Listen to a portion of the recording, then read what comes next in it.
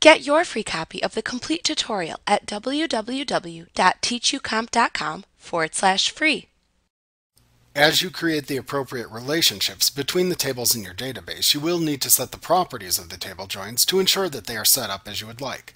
The main join property that you will need to set is the referential integrity of the join. Referential integrity refers to the built-in set of rules that Access uses to ensure that the relationship between the data within the joined fields of the tables is valid. It ensures that every unique value within the related field in the child table or the many table in a one-to-many join has a corresponding value to which it is related in the parent table or the one table in a one-to-many join. This ensures that when you delete a record in the parent table or the one in the one-to-many join, that all of the related records in the child table, representing the many side of the one-to-many join, aren't orphaned or without a reference to a record in the parent table. This also prevents you from having meaningless data within your database tables, like a sale record that has no customer reference. In order to set up referential integrity, the relationship between the fields within the joined tables must fall within three rules. First, the related field in the parent table must be the primary key within the table. Second, the related fields in both tables must share the same or compatible data types. Third, both tables must belong to the same database. As long as you've got a relationship that falls in line with these rules, you can enforce referential integrity upon it. To do this, simply check the checkbox for Enforce Referential Integrity within the Edit Relationships dialog box that appears when you create a table relationship. Below that, there are two options that can be set once you have selected to apply referential integrity: Cascade Update Related Fields and Cascade Delete Related Records.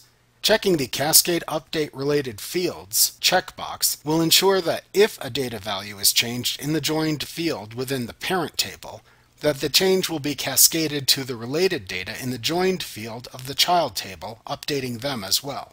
Checking the Cascade Delete Related Records will ensure that if you delete a record in the parent table, all of the related records in the child table will be deleted as well. Note that there is a Join Type button in the Edit Relationships dialog box. If you click it, you will be presented with the three types of possible ways that the data between the tables could be related within the Join Properties dialog box. Often, you will not need to change these settings, as you normally want Join Type 1 in a relational database.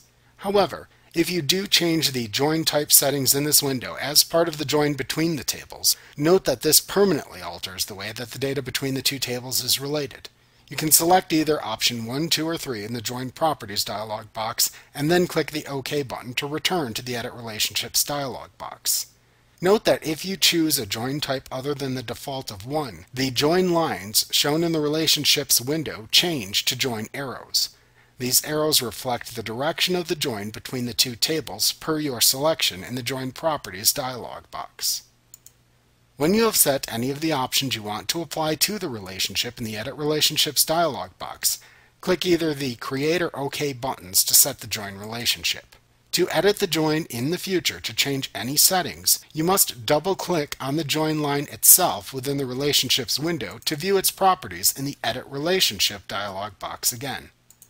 To delete a table join, right-click on the table join that you want to delete, and then select the Delete command from the pop-up menu that appears. Like what you see? Pick up your free copy of the complete tutorial at www.teachucomp.com/free.